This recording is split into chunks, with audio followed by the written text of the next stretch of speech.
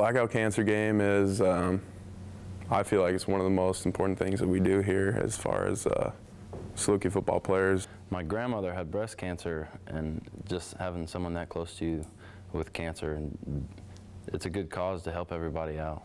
It means a lot. In high school, one of our teammates, one of my close friends, his career got cut short due to cancer, and you know, we got really involved with St. Baldrick's and raising money and whatnot. So, you know, I've been around you know, the fundraising and whatnot for cancer a lot, and it really hits close to home. For me, it's a tough time. I lost my grandmother to cancer, and so, you know, whenever I play in a Blackout cancer game, I always, you know, play as hard as I can play, you know, in memory of my grandmother. I've had the same person buy my jersey all 4 years I've been playing, and it just means a lot to go out there and play for her.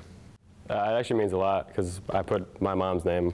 My mom got diagnosed with breast cancer my freshman year, and we put her name on the back, so it does mean a lot to me. I just think it's just for a good cause, for, you know, what people have gone through and whatnot, and just supporting that, and it's just, you know, it's just an amazing thing just to help out in a situation like that. It's just for a great cause. I actually had an aunt that she beat cancer, but then she passed away, so this means everything to me, really.